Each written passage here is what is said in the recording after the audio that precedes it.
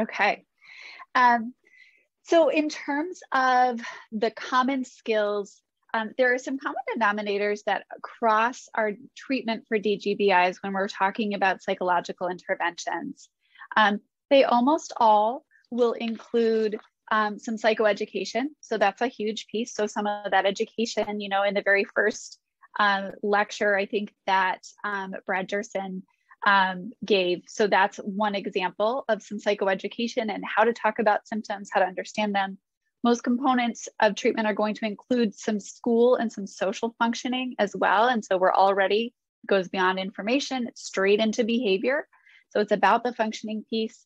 And then there's also a big component of relaxation skills, as Julie said. And then there, depending on the age of the child, we can also incorporate a lot of different cognitive skills. And so for a really young child who's in, maybe kindergarten or first grade, second grade, they might not have as much of the cognitive component, but we might really lean more heavily on the behavioral side in there. The first set of skills that I really want to highlight are these relaxation skills. And these are skills that we as GI psychologists get very excited about. And we get very excited about teaching people how to do them correctly. So some of this actually starts with the psychoeducation of teaching people what is going on in the GI tract and in the body when there is pain or when there's nausea present, and some of that awareness and arousal and education around the sympathetic and the parasympathetic nervous system. I'm not going to go into the whole spiel right now, but I do want to emphasize that making sure that people are learning relaxation techniques that are actually going to effectively reduce the level of autonomic nervous system arousal is critical. Having somebody do a breath and say, I did breathing and it didn't help.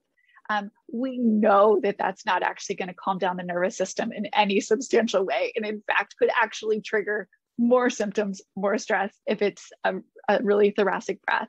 And so teaching kids how to do a diaphragmatic breath is really critical.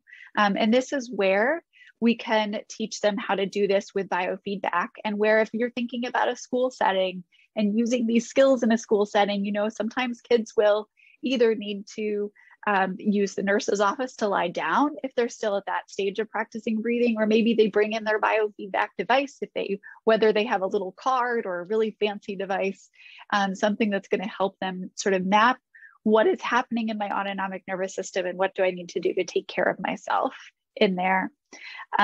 Diaphragmatic breathing is probably the most significant one that all GI patients need to learn.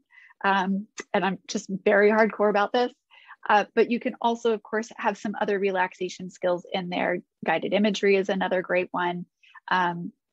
Things that are going to help the system calm down. These are skills that we think of as really sort of dimmer switch skills. So they are skills that are going to help the person calm their physical symptoms down, lowering heart rate. And that's really the goal of those skills right there.